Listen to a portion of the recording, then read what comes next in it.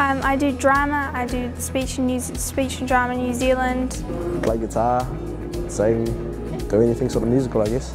Play the piano, I do drama, I have stage challenge. I did the entire marketing campaign. I am the Funding and Communications Manager for the Northland Youth Summit.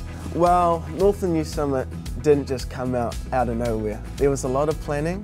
We did a road trip up north to all the local schools through Kawakawa, Kaikohe, Kaitaia, Kirikiri, and to see who was interested in being involved within the Northland Youth Summit. And we bring them over a 2-day course as like an incubator for ideas.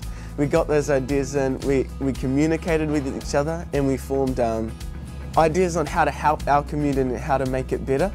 Projects, things that will work and sort of help out youth in general and give them sort of something to do, because I find that youth sort of don't have anything to do, and I think that's why quite a few youth do sort of bad stuff, I guess, because they've just got that time to waste.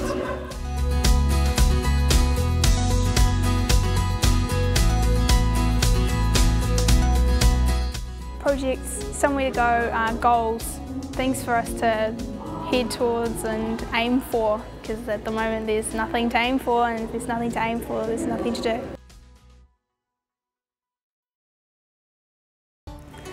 So far we've gotten into groups and we've come up with an idea. Changed them sometimes and just really looked at the project process.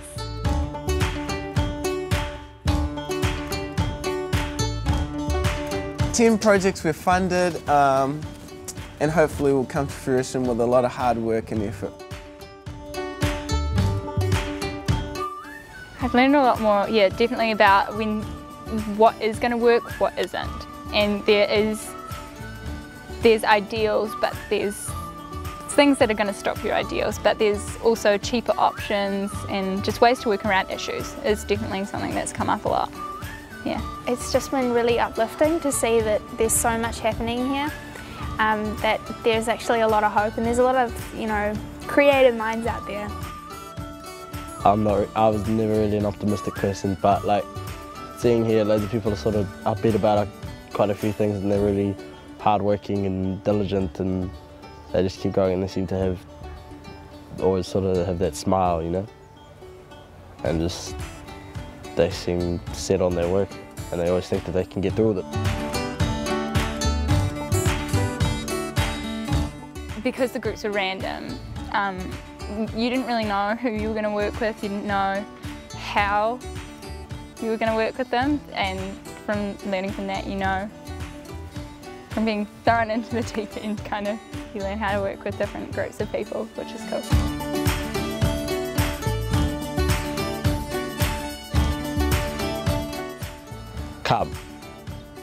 Come to the next year's Youth Summit. It's awesome, it's a mean as experience, and you just feel like you can make a mean as change.